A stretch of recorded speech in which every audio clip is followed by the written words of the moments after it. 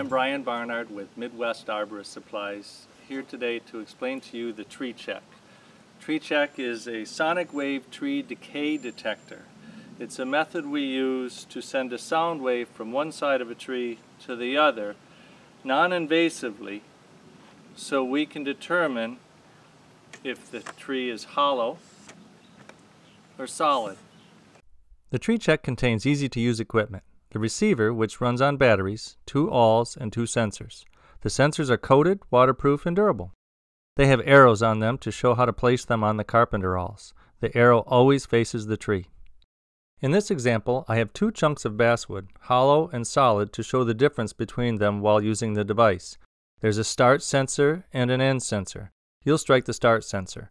This device shows how sound travels between the start sensor and the end sensor. In a hollow tree, the sound cannot travel straight through. It has to travel around the hollow area, which takes longer.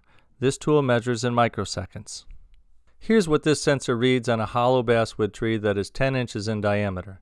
Hit the arm on the reader and tap the start sensor. You'll want to make sure you're getting consistent readings, so repeat this step a few times.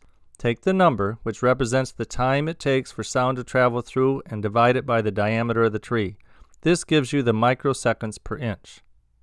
This kit contains a booklet that shows you what this time frame should be on a healthy tree based on different species. Some species, such as this basswood, are not very dense, so sound travels differently through them than compared to harder trees such as an oak. This sample should fall below 30 microseconds per inch, and since our reading gave us 44 microseconds per inch, we know that there's an issue with this tree. I suggest that you collect data on healthy wood species common in your area and create your own baseline database. Now let's show the difference between this and a solid section of the same tree in diameter. Take a few readings. In this example, we got a 277, 261, and 263. Divide this by the diameter and we get 26.3. Let's test this again on a living tree. First, at 4.5 feet off the ground, measure the diameter. This tree has a diameter of 17 inches.